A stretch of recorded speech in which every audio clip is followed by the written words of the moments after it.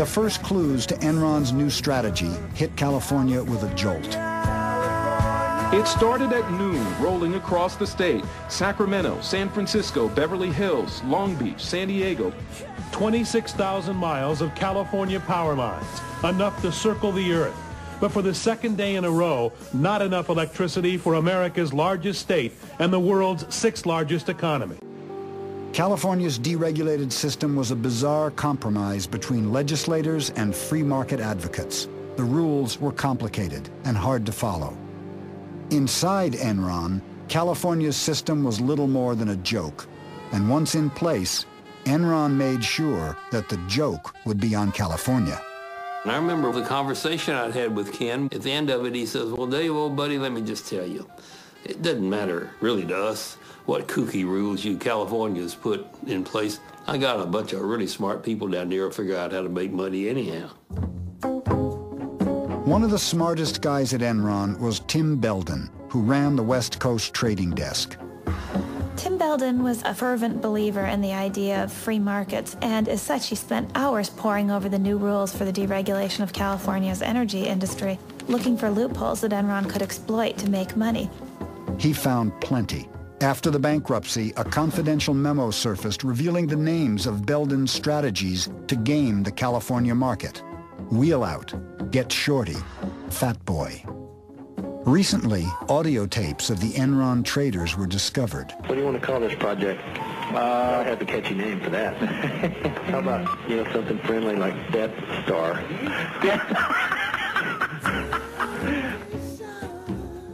The tapes revealed Enron's contempt for any values except one, making money. Hey, John, it's Tim. The regulatory is all in a big concern about is we're wheeling power out of California. He just steals money from California to the tune of $1 million. Can we rephrase that? Okay. He arbitrages the California market to the tune of $1 million or $2 a day.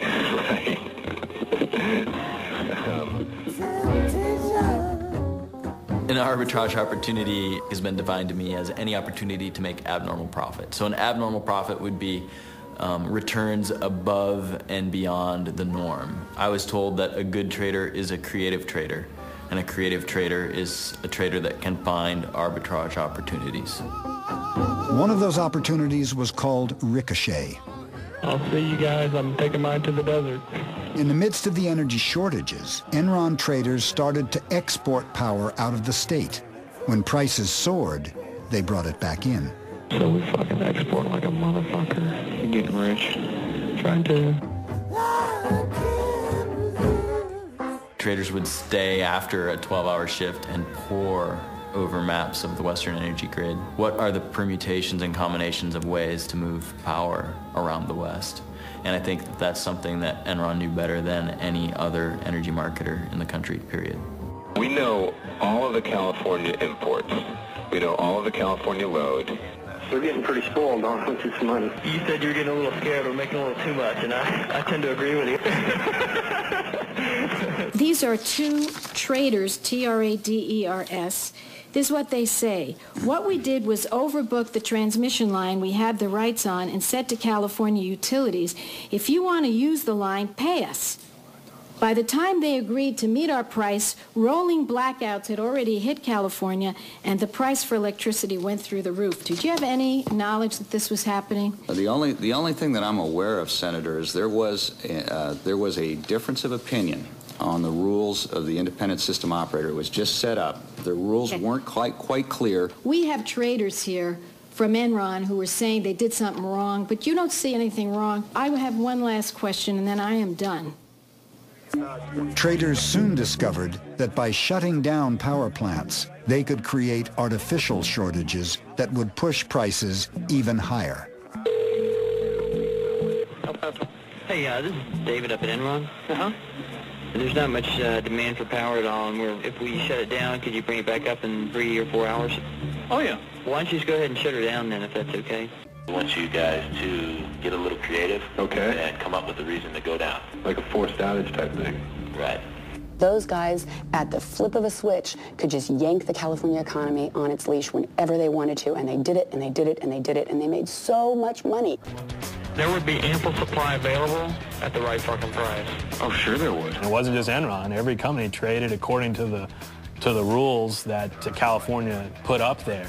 And we're the future of Enron. And we're fucking making $500 million for Enron. Can you believe that? Yeah. We'll definitely retire by we're 30. We're talking about a commodity that normally trades in the $35 to $45 range. High prices are when it gets in the 50s or $1,000. Prices aren't going to stay at $1,000 forever. It weeds out the weak people in the market. Get rid of them, and you know what? The people who are strong will stick around. The Enron traders never seem to step back and say, wait, is what we're doing ethical? Is it in our best long-term interests? Does it help us if we totally rape California? Does that advance our goals of nationwide deregulation? Instead, they sought out every loophole they could in order to profit from California's misery. Temperatures in California are hitting higher than 100 degrees, fueling wildfires and fears that California's strained power grid could once again near collapse. What's happening? There's a fire under the core line. It's been derated from 45 to 2100. Burn, baby, burn. That's a beautiful thing.